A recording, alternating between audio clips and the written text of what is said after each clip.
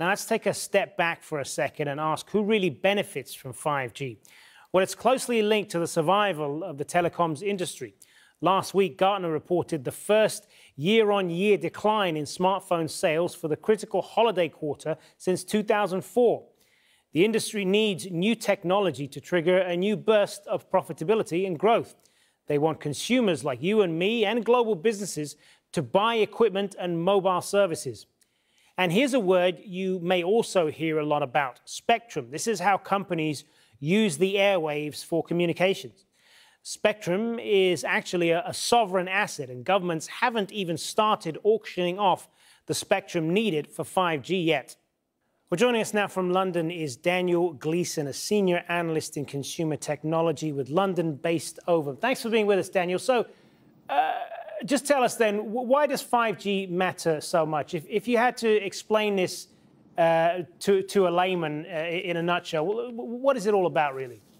5G, of course, it's the next generation of mobile technology. It's going to be faster and more reliable internet speeds on your phone.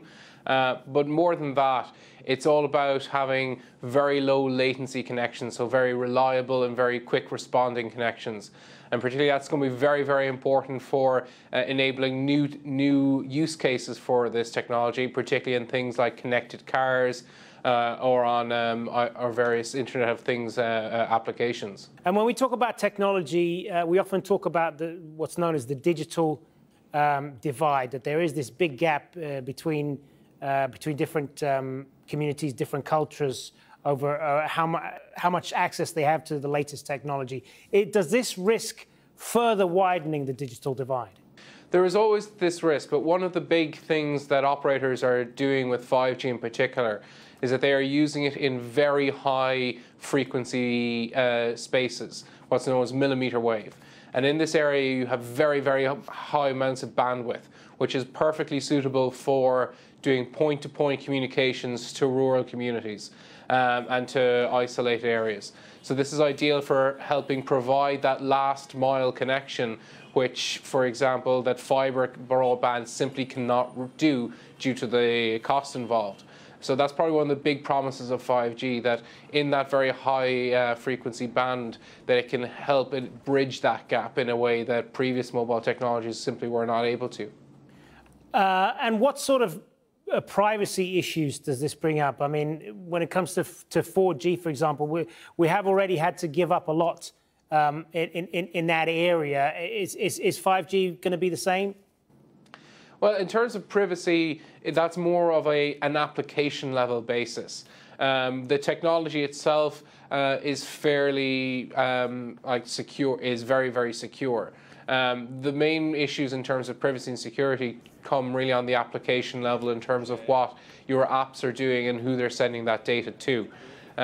Obviously, of course, within 5G, probably the thing that people will, on a network level, be most concerned about is that one of the things that 5G enables is a much smaller and denser network in urban areas, where mobile towers will only cover a couple hundred meters in each direction, rather than 600 to 800 meters, which is what they would usually do now.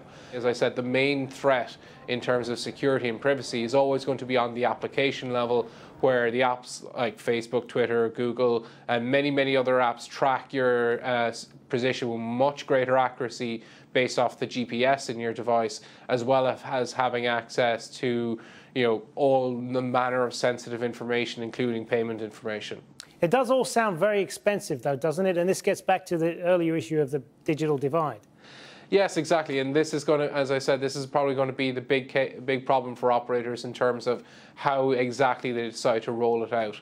It is going to be very expensive, every part of it, from licensing the spectrum on day one to building out small networks in urban areas and eventually bridging that digital divide.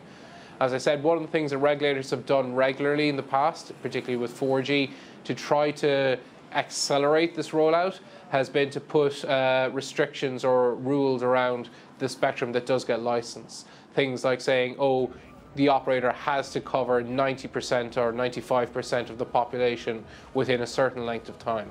And often even with certain pieces of spectrum, they will say it must be used for this specific purpose and cannot be used for other ones. So that's the kind of way that governments and regulators will try to help guide the rollout of 5G and try to push operators in certain directions. The cost issue, though, is going to be very much at the forefront when you think, particularly in Western Europe and in North America, where the mobile networks are very, very mature. Everybody already has a smartphone. The proposition or the case for growth isn't very, very strong. And that's why operators in particular are looking at these automotive, these industrial and IoT related use cases for 5G to really be the bulk of the business case. They may not be very glamorous, or they may not be, the most demanding in terms of bandwidth. They're very sensitive in terms of security, and in terms of reliability, and in terms of latency. And that's really the strengths of 5G compared to 4G. Daniel Gleeson, good to speak with you. Thank you.